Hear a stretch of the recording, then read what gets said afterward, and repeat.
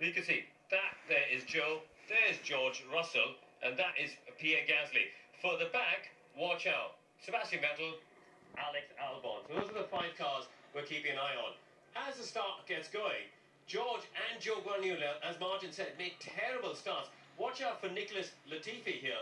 He's in the blue Williams. So he gets through the middle straight away, gets through the gap in the middle, and as they get going, at this point, Gasly, he sees that same gap that Latifi's gone through, and there is the pinch point. So we'll just go back a couple of frames to see it.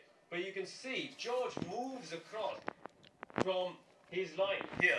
He's starting to move across to the left-hand side. We'll just go slowly on.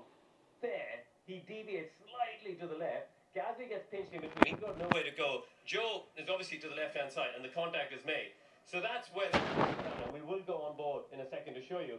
But I just want to quickly point out that accident's happening there, up ahead, and Albon, clearly, as you said, Croft, he's smoked and he's reacted. He's backed out of it, and Sebastian Vettel's gone into the back of him. I think also the Alfa Romeo, the other Alfa Romeo of Valtteri Bottas, who was in front in this red car here, he's first slowed down.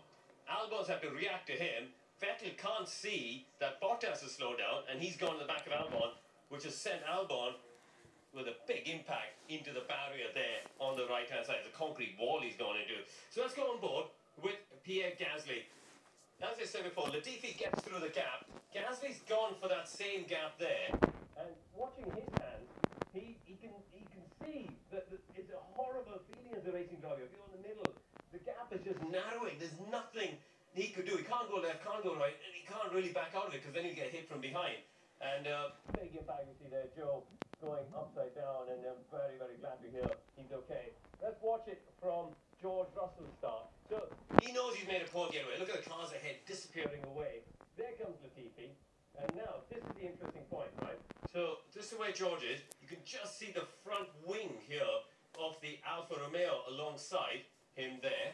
And as we go along, he's made the contact. So it's yeah, it's one of those things. The start line incidents, it's quite hard to you know, it's one of those things. 3 into 1 doesn't go, but yeah, again, just watch George's hands. He's there, and now looks in the left mirror. That is critical. He's look at his, watch his head, and he's just taking a look in the left mirror there, and starts to move across to the left-hand side. And I think he's underestimated. He's completely underestimated that Gasly was coming up at high speed, and unfortunately they've made contact. So yeah, there you go. That gives you a little bit of insight. Thanks ever so much indeed, Karun.